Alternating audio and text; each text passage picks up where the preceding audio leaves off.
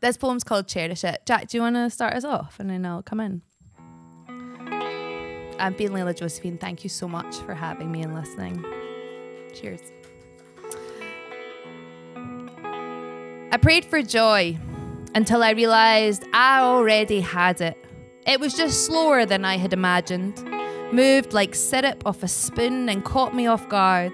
On a walk, washing the dishes, a violin sailing through a tinny speaker on my phone. I prayed for power until I realised I did not want it. Not the blue suit kind anyway. I know it would change me into someone that I would avoid at a speed dating event or in the queue at a bank. I prayed for love until I remembered what Bell Hooks said. Love is action. So I opened the window to let the wasp out. I listen carefully when someone tells me their name. I look to the dogs because they are the love experts. And they tell me with their gritty, grumpy voices, love is effort.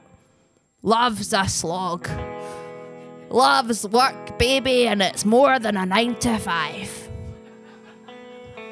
Still working on my dog voice.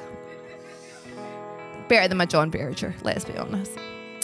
I prayed for forgiveness until I remembered we are all born to sin. How else would we learn these unbearable lessons? Aren't we all just bathing in them? Even the bald monk raking leaves, the toddler waving at the train, even they don't get it right every time. I thank everything I've done wrong and promise to do better.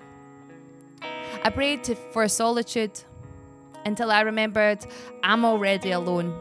And that no one will ever truly know me. Not a child, not a reader, not a lover that I keep for an eternity. Not even if my bones one day wash upon the shore of a different land and scientists in the lab prod and poke and dip me and die, make a computerized version of what they think I look like. They will not know me.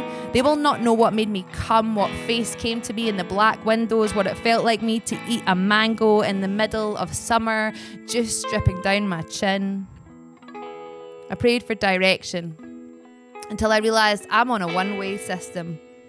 Through the bog with its fairies and moss, its prehistoric wood buried under layers of muck, ice, the faded Coke can glinting from the heather, through the awkward silences, through the death of our parents, through the intimacy of our friendships, through sweat and stains, through Monday mornings, through dumping and being dumped, through having to try again and again and again and again, and that's what hurts like a nail to the foot.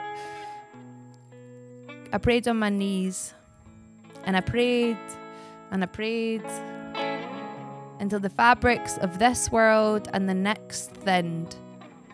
And I heard a voice say, cherish it. Thank you so much. Enjoy your evening.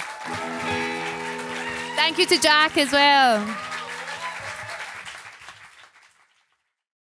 Thank you so much for watching this video. If you enjoyed it, we'd appreciate it if you could hit the like button, if you could hit the subscribe button, and make sure to ring that bell icon so you don't miss any updates from us in the future. If you want to go that extra mile and support us a little further, we do have a Patreon channel with loads of exclusive goodies, and you can sign up for as little as $1 a month. We appreciate your help, guys, and hopefully we'll see you again soon.